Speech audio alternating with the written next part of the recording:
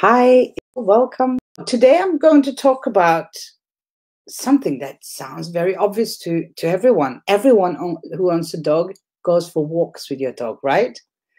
And I'm going to tell you how I do my walks with my dogs, and maybe give you some suggestions on how you can make your walks nice for you and for dog, because the walks I'm talking about is for your dogs. You have to mainly think about your dog when you go for a walk with your dog. I made a PowerPoint presentation for you today, just with some pictures of me and my own dogs. Okay, so let's just get started with my PowerPoint. There we go. Okay, I'm going to make the screen big for you. Oh, sorry, I forgot to make myself a little bit smaller on your screen because we don't want me occupying half of the screen. There you go. Almost there. Okay, so this is my dogs. So first thing, you need to get your equipment right. I use 3 meters leash. If I had one dog, I would walk with a 5 meter leash at least. But for me, when I walk several dogs, I use 3 meters because it's a lot of tangling going on when you have 3, 4, 5 dogs walking at the same time. So 3 meters leash is what I am comfortable with. For sure, nothing shorter, nothing shorter. And I'll explain why in a moment. So you need to teach your dog, first of all. You need to teach them to walk both on and off leash. So when you have your dog off leash, you need to teach them a good recall, right? I don't know what it's like in your countries, but here in Norway, we need to have our dogs on leash from, if I'm not mistaken, it's the 1st of April until the 20th of August. That's for all the whole country. Of course, in cities and in special areas, you will always need to have them on leash. But after the 20th of August until April next year, they can actually be off leash.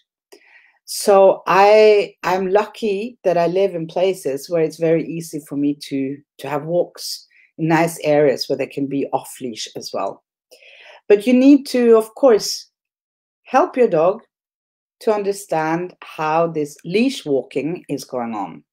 And we are not going to talk about that today. I will do a whole presentation on walking on leash, how you can train your dog to walk nicely on leash. And I'm not talking about the obedience on leash, that you have your dog next to you looking at you when you're walking, but how to walk nice and calm on a long leash.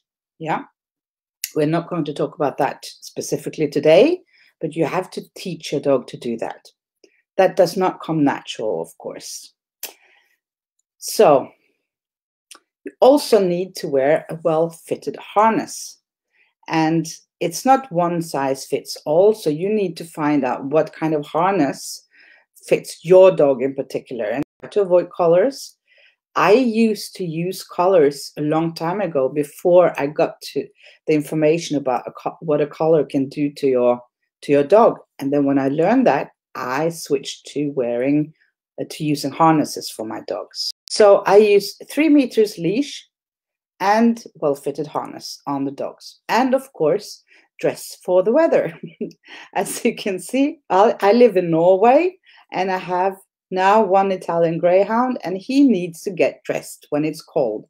And this is a funny picture because you can see he's jumping at the same time. So obviously he's not very comfortable when it's cold outside or when it's raining and very windy. I actually live in a far north of Norway, so in the fall and in the winter, the weather is really not something that he enjoys a lot. So we need to dress up the dogs for the walk so it becomes more enjoyable for them as well, that they should not be cold when you are walking them.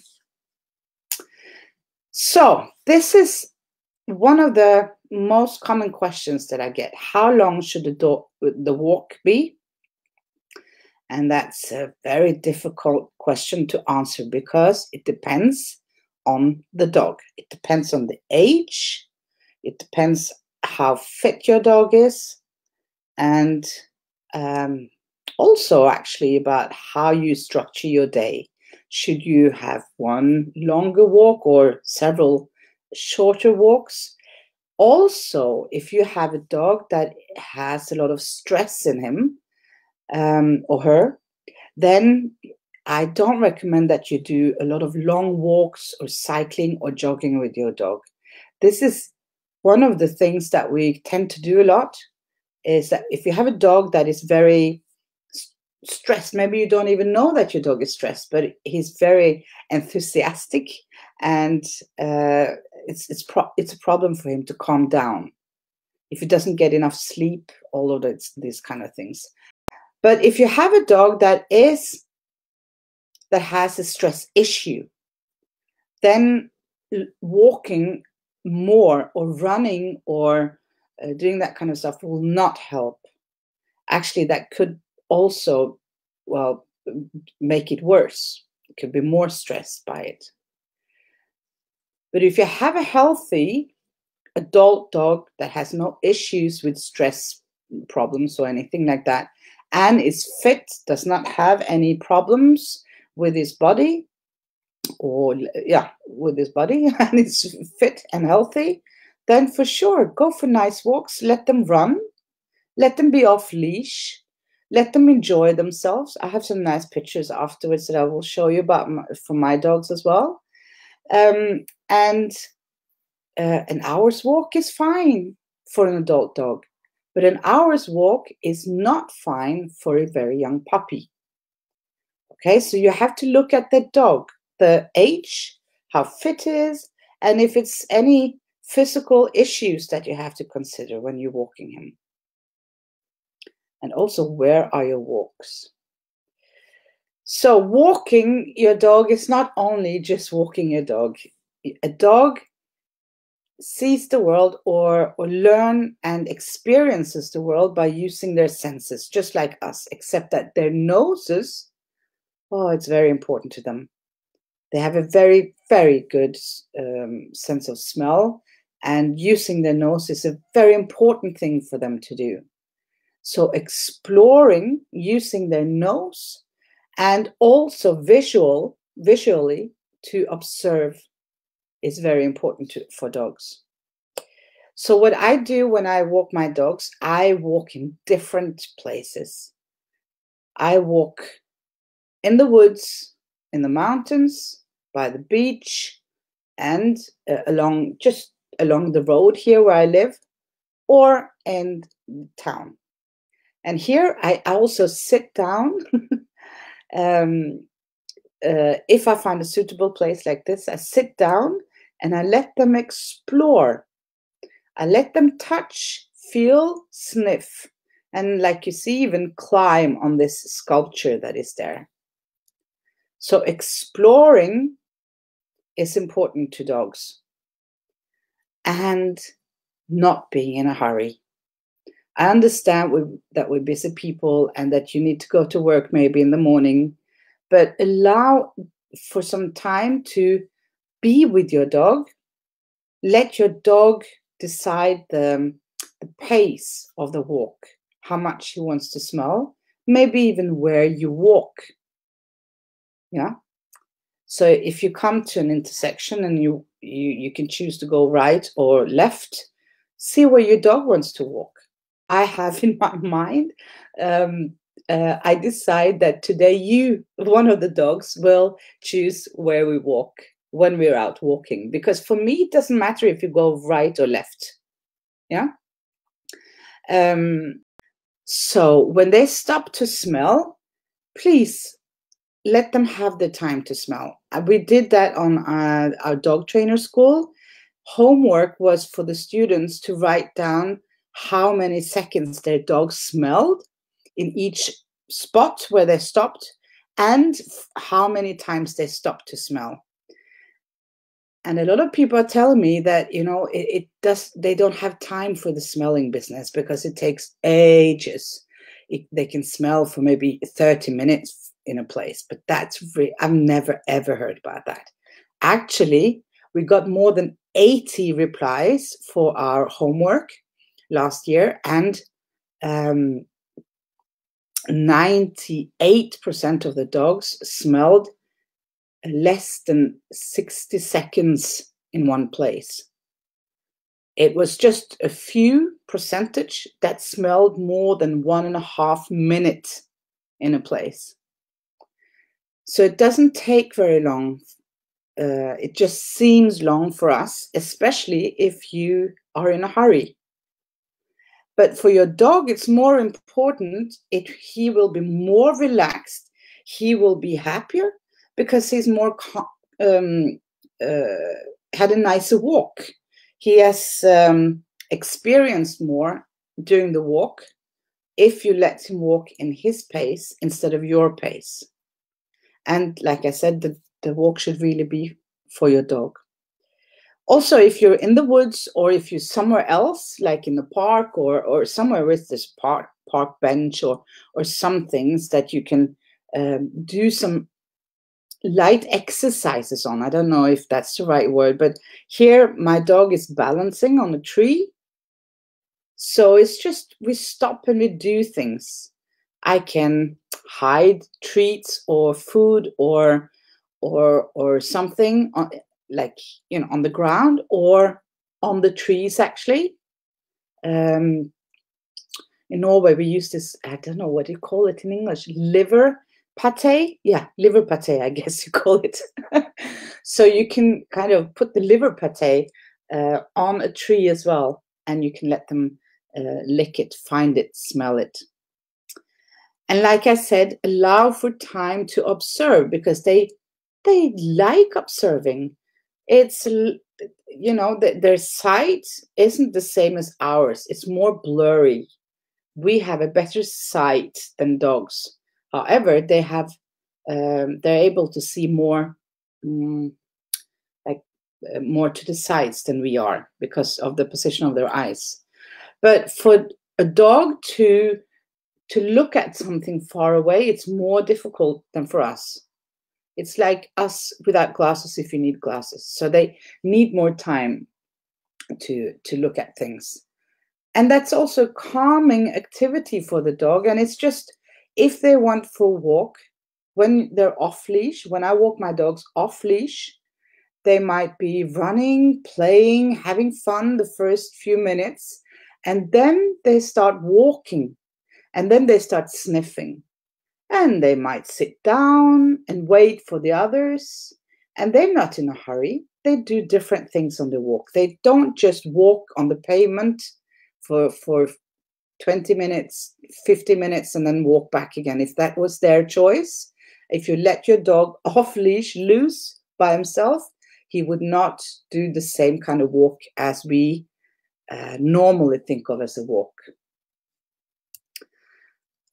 So like I say, especially my golden retriever, she really likes observing. She sits down a lot and she observes. She just looks around and smelling in the air and just enjoys watching people and cars and whatever's going on. And here as well, this is my collie. He loves watching, looking at things. So he would typically go for a walk. He would start running, being happy, smelling everything, not taking much time smelling, but being moving a lot. And then after a few minutes, he would calm down and start sniffing more, and then sit down quite a lot to observe. You can also do nose work activities. When I used to work, I was a teacher before, so I had to go to work. And before I went to work, I let my dogs, I went for a nice walk. And I combined the walk with a lot of nose work activities because I wanted my dogs to come home and be tired and sleep. And you need to use your brain then if you want to be tired and sleep, not necessarily only your body being very physical, especially if you have a young dog full of energy. If you take him out for a run, you can't really run as long or as much as he would like to anyhow, and the adrenaline will go up. So when he comes down, he's not very tired. He's quite awake, ready to start chewing on things or being bored very easily. So if you want your dog to be calmer, then let them do more nose work and more exploring when you go for a walk. And again, if they want to smell, let them smell. And like I said, I go different places. I try at least once a week, I try to go to a whole new place. And that's not difficult. That's just stopping your car somewhere where you haven't stopped before. It's not very difficult to find a new place to walk.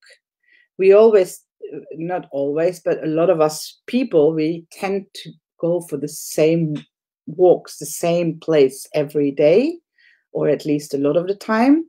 But for dogs to be mentally active, they need to smell and discover new things and explore, like I just said. So going for walks in different places is also important, and to have a variation: woods, open fields, mountains if you have the possibility, or the sea, or at least if you live in a city, go different places in the city, different parks, not the same park every time.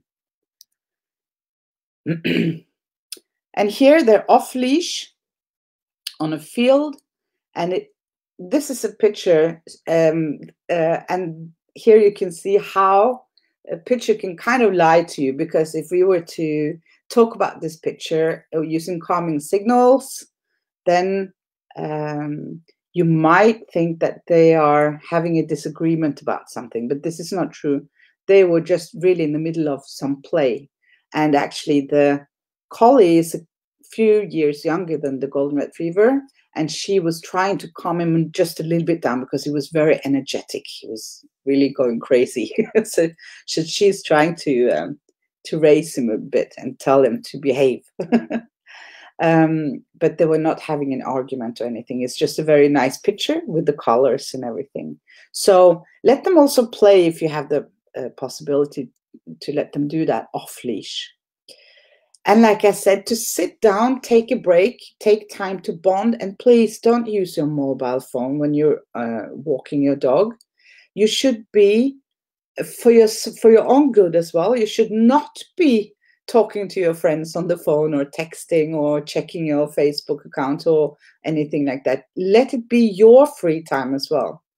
I actually, I have a tendency to leave my mobile at home when I walk my dogs, which, well, it's to be discussed if that's a good idea, because, yeah, things can happen on your walk as well. So I would say bring your mobile, but don't use it.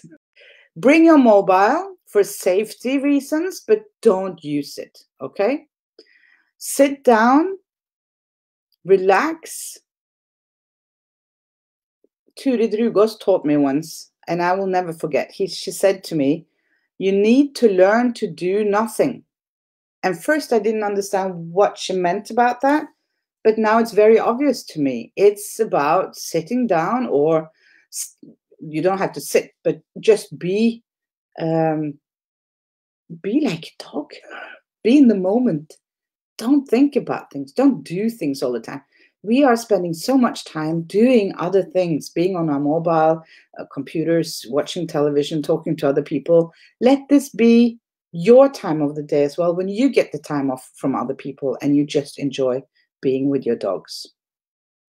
It's very important. And for me as well, I feel like, because I work a lot in front of my computer here at home, so when I go for it, I look forward to our walks, because then we have time to really relax and be together. And like I said, if you have the opportunity to go to a beach or in the mountains, the woods, wherever you want to go, I mean, your dogs are happy, aren't they? So, like I said, you need to teach your dog to walk on leash without pulling. And this is one of the most common problems that dog owners experience. But it has to be enjoyable for both you and the dogs. If you don't like the walk, the dog won't like the walk, and the other way around. Okay, so what about puppies? Puppies should not have as long walks as adult, healthy dogs, obviously. Actually, they shouldn't have a walk before they're at least 3 months old. And by that, I mean, of course, they can be outside. They should be able to explore and experience things. And you can train them to wear the harness and the leash. And you can walk for a little, for a few meters at the time. Of course, you're out in the garden. If you don't have a garden, you have to go out anyhow to so that they can go to the toilet. But that's it. You go out just to sniff and to go to the toilet, not for exercise purposes. And when they grow older, you slowly increases the amount of time that you're out exercising your dog. And you should definitely not cycle or jog or anything with a very young puppy. And there's not really, I know people, we want like a specific, answer to things. How long should my dog walk? I have this and this breed. How long should that walk be? There's no answer for that. You have to consider your dog's health, physical health, mental health as well, like I said about stress, and his or her age, of course.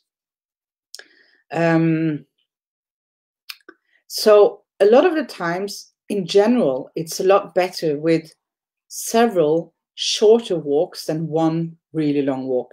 And especially for those just going for a long walk, several hours, maybe in the mountains, only during weekends.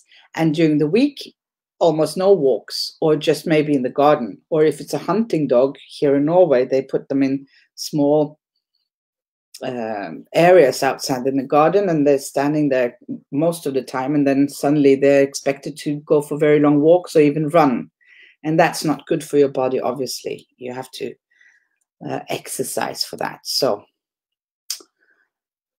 to sum up, let the walks be your free time and your time to bond with your dog, and please let the walk be for your dog's benefit.